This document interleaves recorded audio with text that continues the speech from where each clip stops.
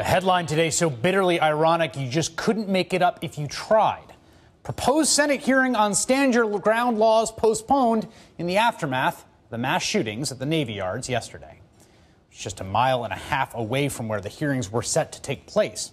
Senator Dick Durbin, who chairs the subcommittee that scheduled that hearing, it was supposed to take place this morning, wanted to examine the laws that allow people in 23 states who feel threatened to respond with deadly force. After George Zimmerman was acquitted of all charges in the shooting death of Trayvon Martin, including second-degree murder, the National Urban Institute, along with Mayors Against Illegal Guns, took a comprehensive look at stand your ground laws and found that since 2005, on average, states with stand your ground laws have seen a 53% increase in justifiable homicides, while at the same time, states without stand your ground laws had their justifiable homicide rate decrease by 5%.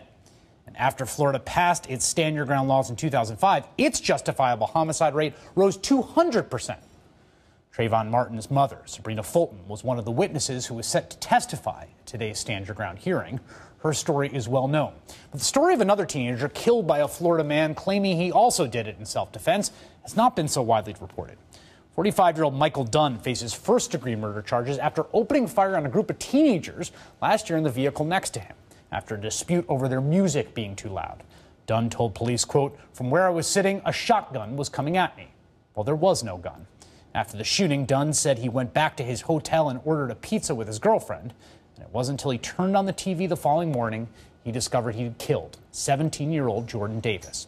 Legal observers expect Dunn to use the stand your ground self-defense law in his trial, which is tentatively set for February. Joining me now is Jordan's mother, Lucy McBath. She was also supposed to testify today at the Stand Your Ground Laws hearing. And thank you so much for joining us. And my absolute condolences go out to you on the loss of your son. Thank you very much. I appreciate that. What would you have told the committee today if you had been able to talk to them? I would have most assuredly let them know that unless we enact some common sense gun legislation, things such as what happened at the Navy Yard yesterday will continue. The individual crimes will continue. The mass murders will continue. And we've got to take a stand. As citizens, we have to use our voices, and we have to get our legislators, because we are the constituents, we've got to get them to understand that they are accountable to us, and that this is absolutely necessary. They cannot turn a blind eye to what's happening in the country.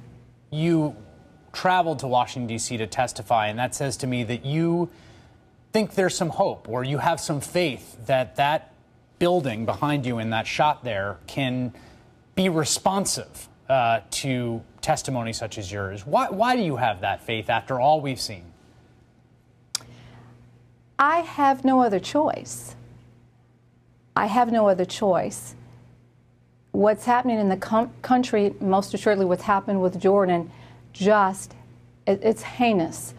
I do not believe that our country was founded to be evolving into the violent culture that we are now. I don't believe that by any means. And I know that unless we act, we're going to self-destruct.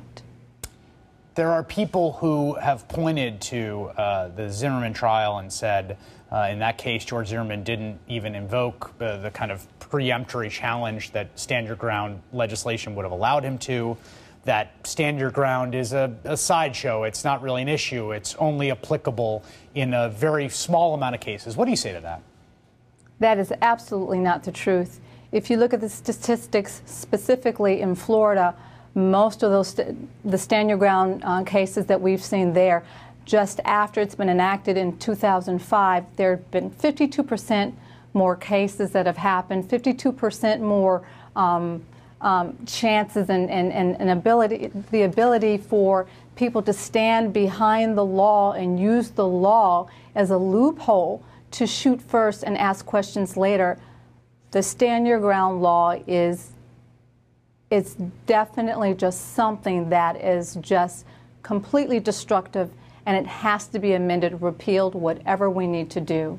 Lucy McBath, thank you so much for joining us tonight. I really appreciate it. Thank you very much.